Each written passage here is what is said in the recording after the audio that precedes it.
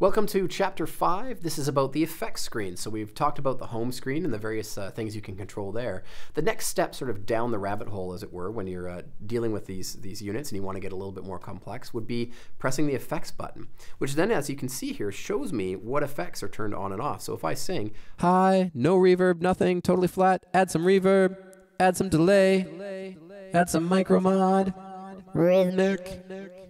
So you can see how it's very easy to turn on and off all these effects as you're going. It's also the way you modify what happens on the hit button, which is really cool. So you could say, I've got the hit button on here, but I'm going to turn it off and I'm going to get rid of these things. Okay, let's start from scratch. When I press the hit button, nothing happens. There's no effects turned on.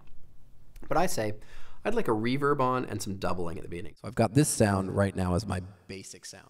But when I have the hit button come on, I want to have that rhythmic crazy thing happen. So I'd press the hit button, and you'll notice those two things turn off because I haven't set them to be on when the hit button is on. So I'll go back and I'll say, okay, I want reverb and double to remain on. So now when I press the hit button, nothing changes, those two stay. But I say, when that hit button is lit up, I want that rhythmic to come on. That's as much as you have to do to set it.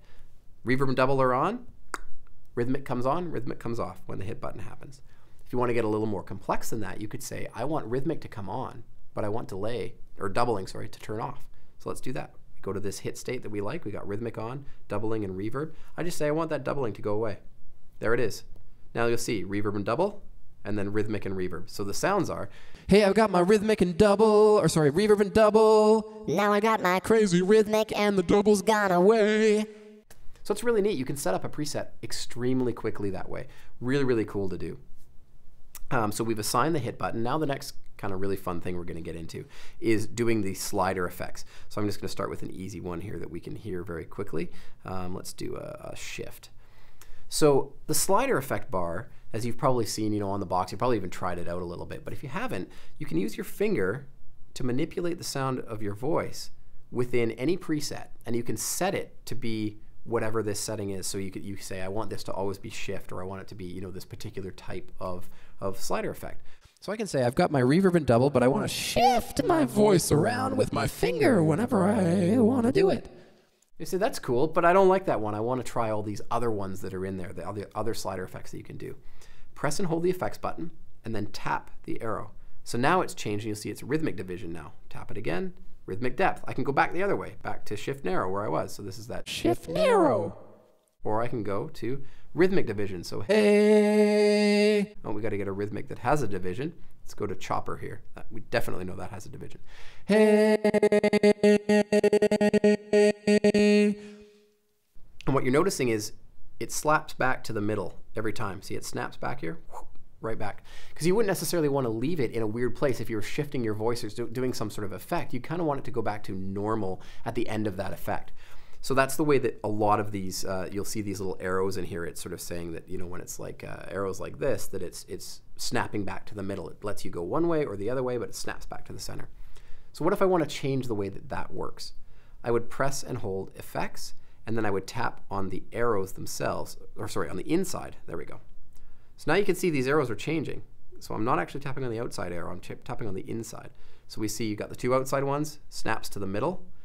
If I go to the next one here, it goes from one end to the other. So it would be from the minimum value to the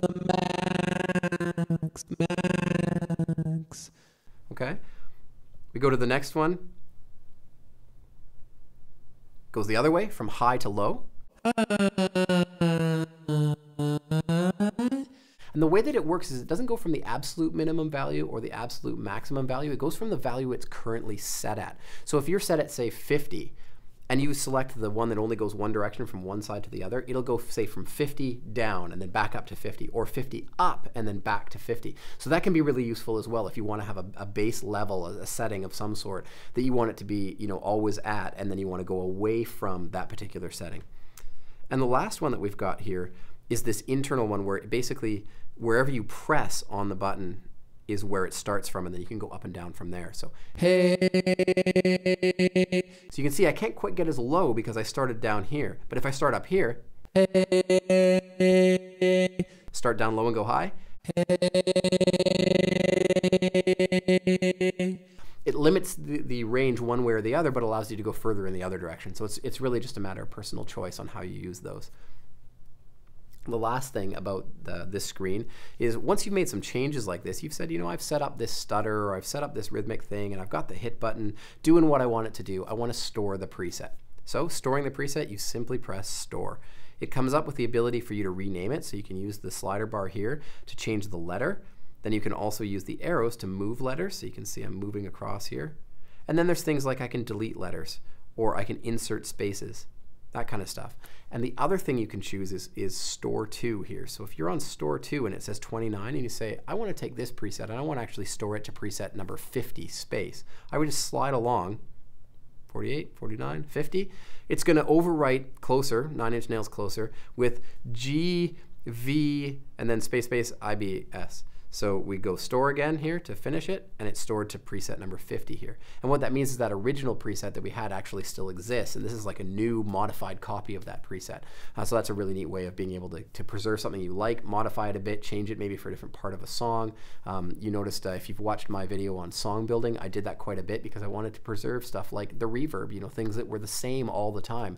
I didn't want that to go away. I just wanted to say, use that same reverb, and now we'll add something else for this particular part of the song. So that covers your effects screen in its basic usage.